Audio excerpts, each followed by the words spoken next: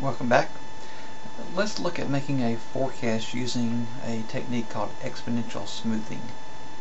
We're still dealing with the same demand data that we had from our earlier example from problem 1841. And for exponential smoothing, our forecast for the next time period is equal to the forecast from the current time period plus alpha, a smoothing constant, times the error, the actual minus forecast. Now to start all this off, we need some initial forecast for time period 1. And often what we do is just set that first forecast equal to the first actual. Okay, so now we can do our forecast for time period 2. And so it's equal to the forecast for time period 1 plus the smoothing constant alpha. In this case we're going to use the value 0.2 multiplied times the difference between that prior period, the period we're sitting in right now, actual minus forecast.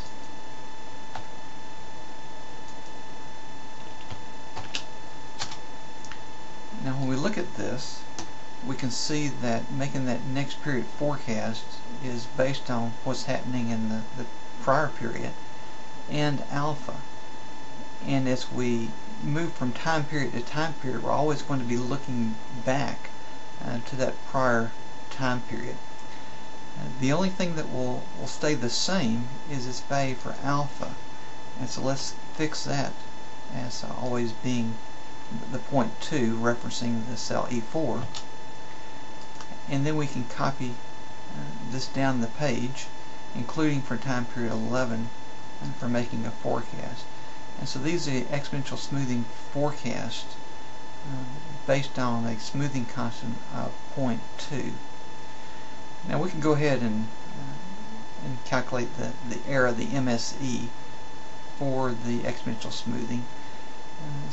We've looked at MSE before. The first step is finding the error. Now we won't find the error for this first period because we just assigned that value. And so we'll start with the second period. And of course we need both an actual and a forecast, which we have. And so it's equal to the actual minus the forecast. And then we can copy this down through time period 10, so we have both the actual and forecast. And then we're going to take that error and square it, so equals the error, the caret above the 6, to square it,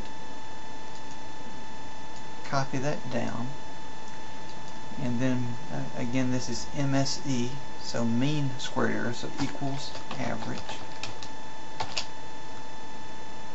and highlight this range. And so we can see, comparing the moving average, a 3-period moving average, with exponential smoothing, we had a smaller MSE for the moving average forecast. That's it, exponential smoothing and then the forecast error for that exponential smoothing forecast. Thanks. See you next time.